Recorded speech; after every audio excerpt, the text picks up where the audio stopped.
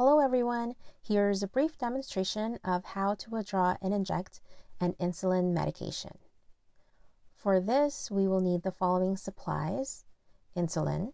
Today we are using a practice regular insulin, a U100 insulin syringe. Here we have a 1/2 ml syringe with a 29 gauge needle, and it is 1/2 inch in length.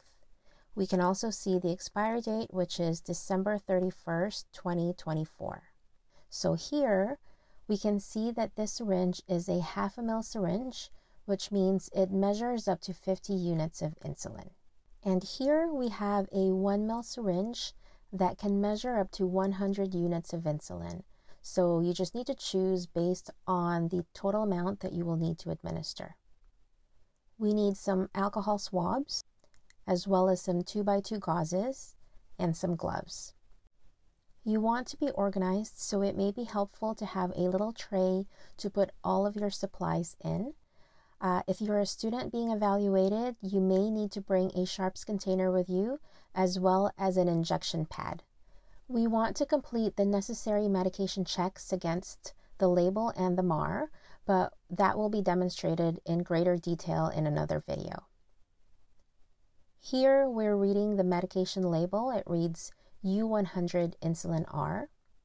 We are also checking the expiry date, which is March 2030. We also want to inspect the clarity of the solution. Regular insulin is supposed to be colorless and clear.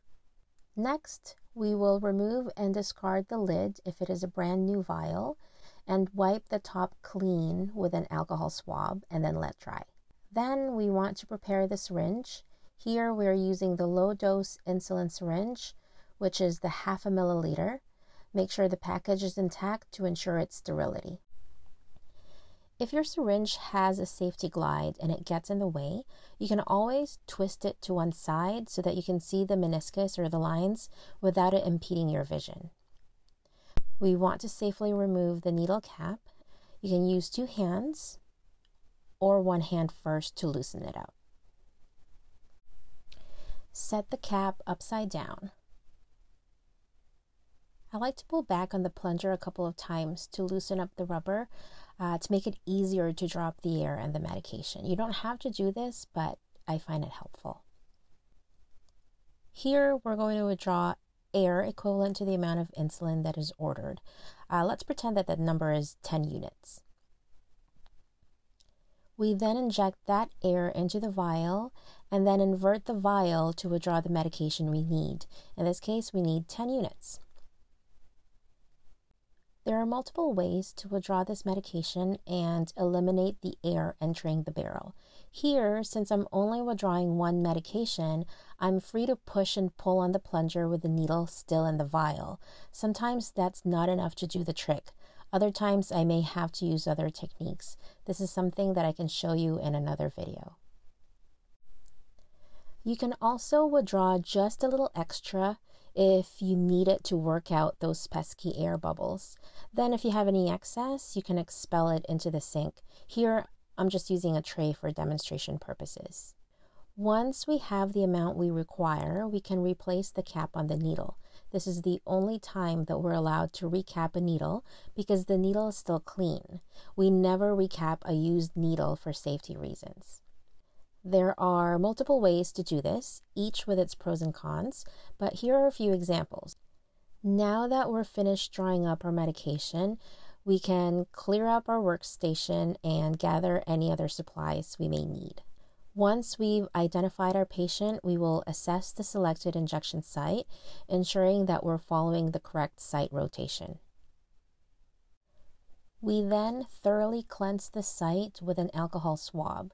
We can clean in an overlapping circular motion starting from the center, or we can use the hashtag technique.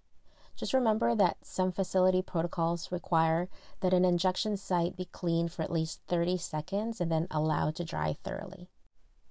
Here we're going to pinch the skin and subcutaneous tissue with our non-dominant hand and inject the needle on a 90-degree angle.